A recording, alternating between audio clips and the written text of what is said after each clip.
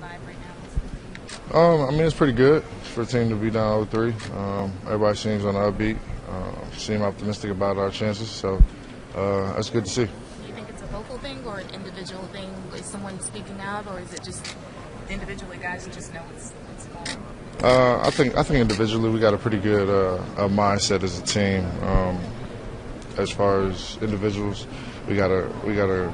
Everybody's been in tough situations. Everybody understands what's at risk and what stage we're on. So to see everybody coming in, communicating, smiles, jokes a little bit is great. It's great to see. Rich, what's the biggest thing when it comes to surviving something like this that's never been done before? Take it one quarter at a time. I mean, a lot of people say one game at a time, but you literally got to take it a quarter at a time. You got to try and slow them down the first quarter and the second quarter. And obviously, they're a big third quarter team. So as long as we take it one quarter at a time, we should be all right. How do you mentally approach Game 4 to keep this series alive? I mean, just know that our back's up against the wall, and if we don't win, I mean, it's over. So, I mean, if that's not enough motivation for you, I don't know what it is.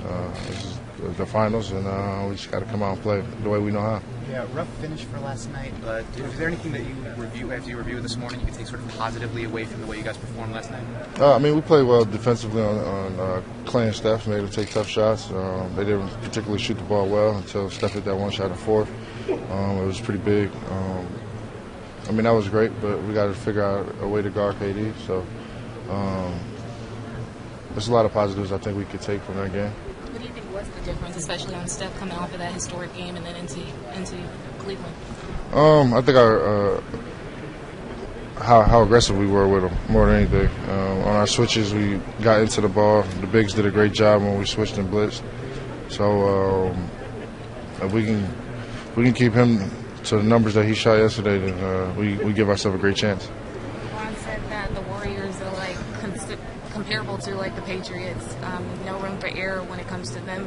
When you think about the errors or the turnovers in this last game, do you think it was more mindfulness or just their defensive activity?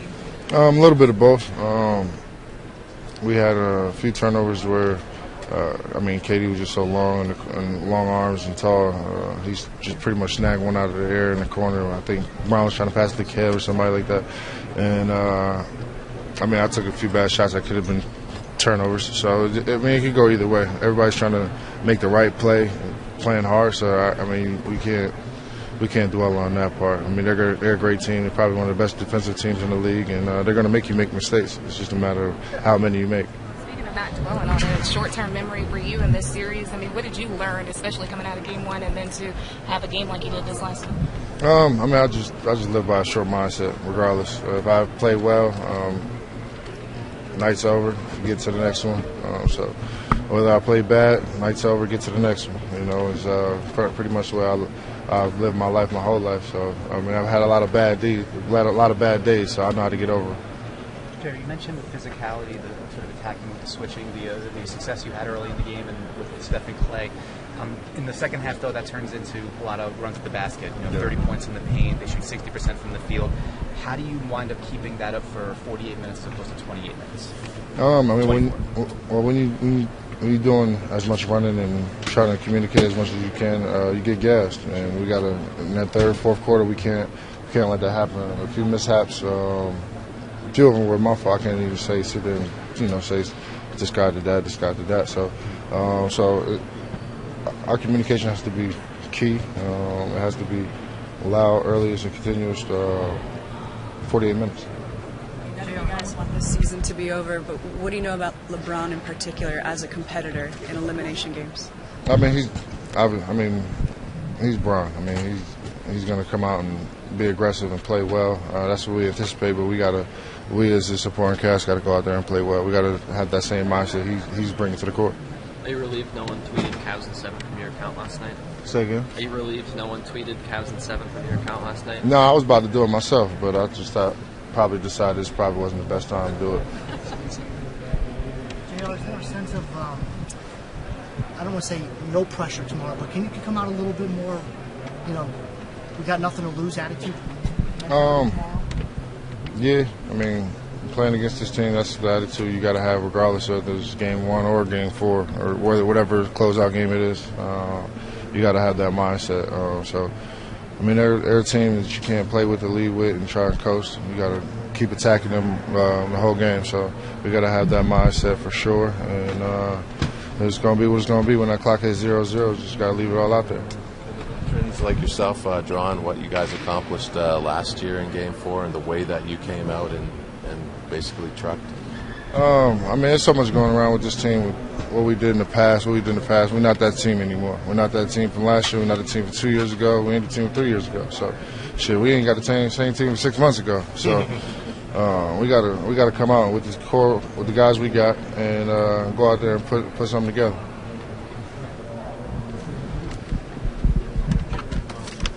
Last night, LeBron and Kevin talked about the slim margin of error that you have to play with when playing against this Golden State team. How mentally taxing is that for you as a player, knowing that just one turnover, one missed rebound, one missed shot could just lead to an avalanche of scoring from them? I mean, I try not to dwell on it too much. Honestly, you start thinking too much, you try to play perfect basketball, and basketball ain't perfect. They make it look like that because they got the players they have, but basketball is not a perfect game. So whether you dwell on mistakes, trying not to make mistakes is going to happen regardless. That's just the way we play. So I don't really. You try to limit as many as you can, but at the same time, you got to play. I mean, there's no secret to beating this team. You just got to keep playing, moving the ball, whether you turn the ball over. So what? Get back on defense and try and get a stop. JR, how demoralizing is a game like last night where you guys have the lead, you shut down Clay, you shut down Steph, and then Kevin goes off for 43? Demoralizing? I don't think it's demoralizing. There's a lot of other things in this world going on worse than losing a game 3 at home.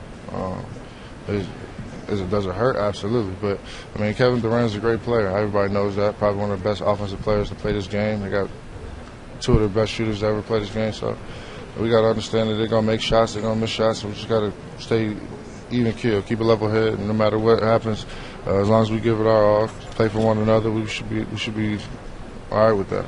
Jared, got here late. Coming into tomorrow's game for you guys because of what you're facing? I mean, if you didn't need a sense of urgency to play in the finals, I don't know why you playing. I mean, whether you down 0-3 or you up 3-0, it don't matter. To have a sense of urgency in the finals, to be able to try and find that is kind of ridiculous. Jared got here late, so apologies if you answered this. So much conversation is about the Warriors and their offense, but what is it that makes their defense unique? They talk. They got guys who on the backside who are really good and sticking to their man, or whether they're switching or whatever. They communicate extremely well. They got guys who can play one-on-one defense as well. So, and they get a lot of calls too. So, I mean, a lot of that goes into the fact. You guys have been resilient all season long. What did the playoffs taught you about your mental toughness, this team's mental toughness? I mean, we're definitely more mentally tough than I thought coming into the playoffs. I mean, the guys that we have, some guys never been in the playoffs before, some guys never been in Game 7s before. And to show what they have and what we have as a team means a lot to be here in the finals.